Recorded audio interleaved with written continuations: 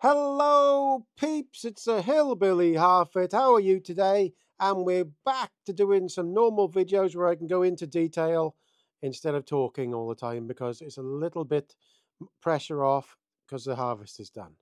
So I've got a real sick video for you today about another BBC pervert, and it's been hushed up about what actually has happened. It's bad enough him dealing with animals, but when you look into it, there's more to it in the end. So we're going to go through this in detail. And this guy was in all the National Geographic stuff, all the David Attenborough stuff. He's in charge of all that, and it's being kept hush hush. So please comment, rate, and subscribe. And please subscribe and share this stuff out there. We need to get to 6,000 because, as you know, my stuff doesn't get shared as much as it should do. So let's get going. I have to put this up. The content in this video is intended for comedic purposes only. It's not comedian on this though. The views expressed in this video are not to be taken as factual information or a representation of my personal beliefs. I am critically reviewing the info and videos I show as examples. And there is some serious sick stuff coming. No photos of anything, mind. Just explaining what this sicko has been up to. Now, George Orwell, he would be like this at the moment, and he sees the madness that is happening, especially in the UK and in the West at the moment, is psychopathic people in charge everywhere. And this is one. The BBC pervert. Now, this was taken off the BBC Australia News, ABC. So, British crocodile expert jailed for sexual abuse of dogs. When I saw this, and I could not believe this isn't on the mainstream all the time. You know, these things have been hidden. Adam Britton was one of the world's leading crocodilian researchers. This is in the 8th of August 2024, so not long ago. A renowned British crocodile expert has been jailed for 10 years and 5 months in Australia after admitting to sexually abusing dozens of dogs in a case which horrified the nation. Well, as you see when I go through this, because I'm going to read this all out, he was actually caught with child porn videos as well.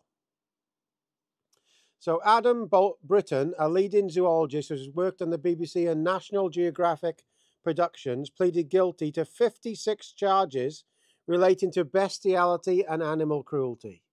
He also admitted to 4 counts of accessing child abuse material. The Northern Territory Supreme Court heard the 53-year-old filmed himself torturing the animals until almost all died, and then shared the videos online under pseudonyms. What a sick flunt. His abuse went unnoticed for years until a clue was found in one of his videos. Britton was arrested on April 22, 2022, after a search of his rural Darwin property, which also uncovered child abuse material on his laptop.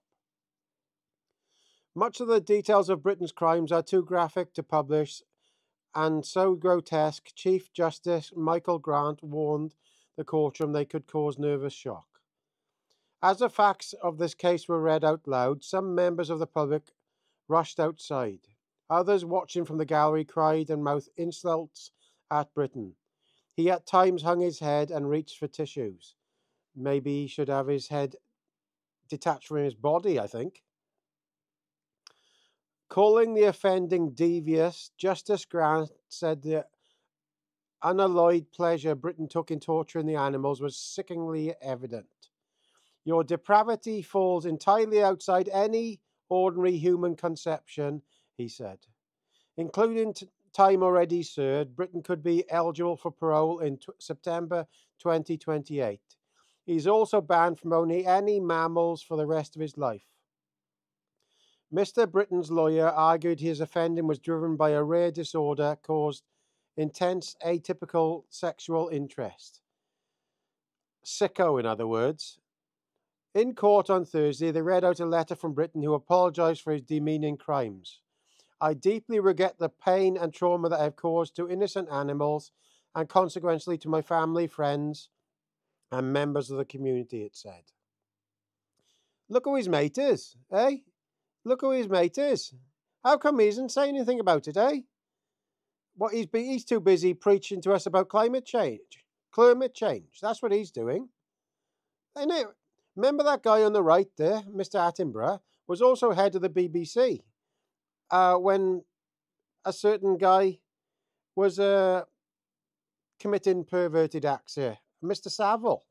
He was at the head of the BBC then, if you look back. I deeply regret the pain and trauma that I caused to innocent animals and consequently to my family, friends, and members of the community. Adding that his family was not aware or involved in any way, he wrote, I will seek long-term treatment and I will find a path towards redemption. I would suggest the path towards redemption is bringing back the guillotine, personally. The abuse spans decades. Born in West Yorkshire, Britain grew up in the UK before moving to Australia more than 20 years ago to work with crocodiles. With a PhD in zoology, he had built a global reputation for his expertise, even hosting Sir David Attenborough while the veteran broadcaster filmed parts of his Life in Cold Blood docu-series on this guy's property. Do you hear that? So Mr. Attenborough was filming Cold Blood docu-series at this guy's property. I wonder why I haven't heard about that. Locals have told me that he seemed like a quiet but passionate defender of animals. They all do, all these sick flunts. But he was harbouring a sadistic sexual interest in them, court documents say. Exchanges with like-minded people in secret online chat rooms detail how Britain began molesting horses at age 13. Jesus wept. It was sadistic as a child to animals, but I had repressed it. In the last few years, I let it out again, and now I can't stop. I don't want to, he wrote in one of his messages tendered to the court. My God, it's hard even to read this. For at least the past decade, Britain had exploited his own pets and manipulated other dog owners into giving him theirs. My own dogs are family, and I have limits, he said. Jesus wept. He explained in a Telegram chat entered into evidence. I only badly mistreat other dogs. This bloke should be put down. I have no emotional bond to them. They are toys, purely and simple. And they are plenty more where they came from. He tortured at least 42 dogs, killing 39 of them, according to court documents seen by the BBC. The files only detail his crimes over the 18 months before his arrest, but still fill more than 90 pages. So that's only 18 months worth. What the hell has he been up to besides?